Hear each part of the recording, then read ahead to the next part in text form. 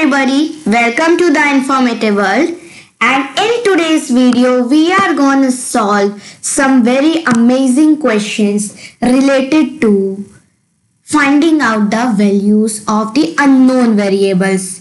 So this is part 4 of solving equations using pan balance method. The first 3 parts are already uploaded and we have solved a lot such questions. Okay, so go through them. So before I begin, I would like to tell you the principles of this method.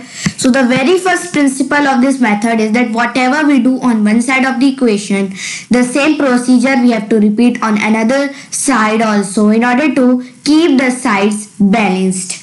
Okay. The second is a very common thing that whenever we shift a number from one side of the equation to another, then the sign of that number changes. For example, if it is positive, it will become negative, and if it is negative, it will become positive. If it is in multiplication, it will become division, and if it is in division, it will become multiplication. So this is how the signs get changed. Okay, I hope this much is understood to each one of you. Now I am beginning with this video. So our first equation is z minus 3 is equals to 2z minus 5. Z minus 3 is equals to 2z minus 5. Okay, so here what we are gonna do, in order to get rid from this minus 3, I am gonna shift it here. It will become positive 3. Z minus 3 plus 3 is equals to 2z minus 5 plus 3. Now these 3's get cancelled, remains only 1z. Here remains only 2z and minus 2. Now I am gonna cancel this 2z. Okay. I am gonna shift this 2z here. It will become z minus 2z because it was here, it was positive here. So this side it became negative. So we know if I am subtracting 2z here, the same I have to do on this side also. I will subtract 2z here also. So these 2z's get cancelled. And z minus 2z, 1z minus 2z is minus 1, right? Right? Z minus 2z is minus 1. So what remains? Yes, here remains minus z is equals to minus 2. Now what am I gonna do? I'm gonna shift this minus 1 here. Because it was in multiplication with z, this side will be in division with 2. Okay, so on dividing, I obtain the answer as plus plus, minus minus plus, so positive 2. So what is the root of this equation is plus 2. Value of z is plus 2. Next question, 6x plus 5 is equals to 2x plus 17. 6x plus 5 is equals to 2x plus 17. Now what am I going to do here is that I am going to shift this plus 5 this side. It will become minus 5. 6x plus 5 minus 5 is equals to 2x plus 17 minus 5. Now what am I going to do here? The 5's get cancelled and remains only 6x. Here remains plus 12. Okay. 2x plus 12. Okay. Now what am I going to do? In order to get rid from this 2x, I'm going to shift it here.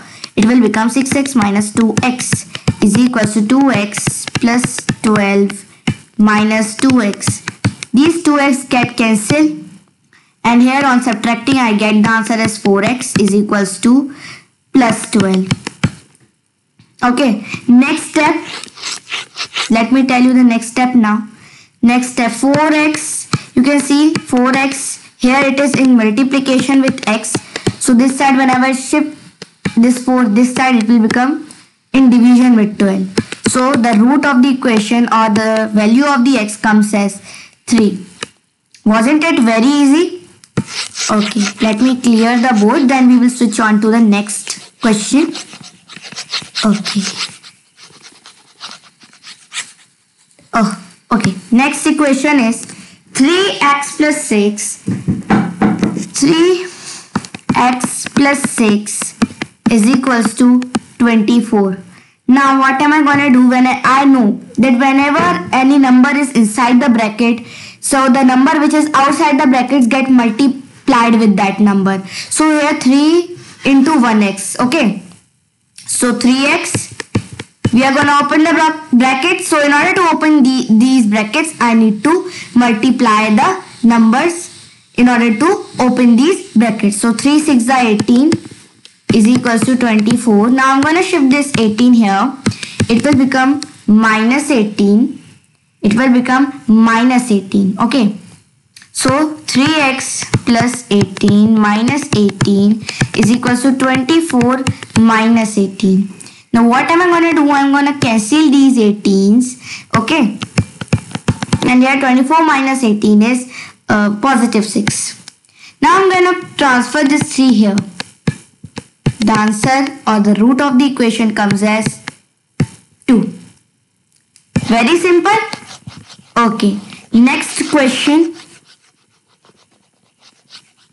Next question is 16, 3x minus 5 minus 10, 4x minus 8 is equals to 40.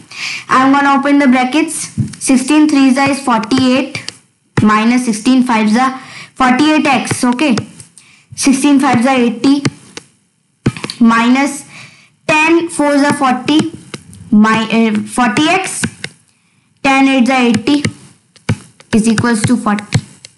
These 80s get cancelled. Okay. Now I am gonna subtract minus 40 with plus 48. Okay. Okay. Now what will happen? On subtracting, I will obtain the answer as positive 8. Okay. So what will I get? I will get 8x. Right. Now I'm gonna, here it is multiplied by x. So that side it will be divided by 40. Root of the equation or value of x comes as 5. Very easy. Okay, next question. Okay. 5 minus 2y is equals to 7. So first I have to rearrange the terms. 2y minus 5 is equals to 7 plus 5.